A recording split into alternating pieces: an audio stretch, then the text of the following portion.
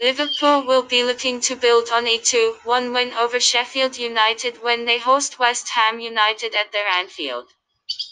The Reds aim to regain top position in the standings, and we are positive that they will go all guns blazing at the Hammers. Despite failing to find the net at the weekend, Mohamed Salah will be the man to watch in the home team. Dutch centre-back Virgil van Dijk remains in the recovery room for the hosts.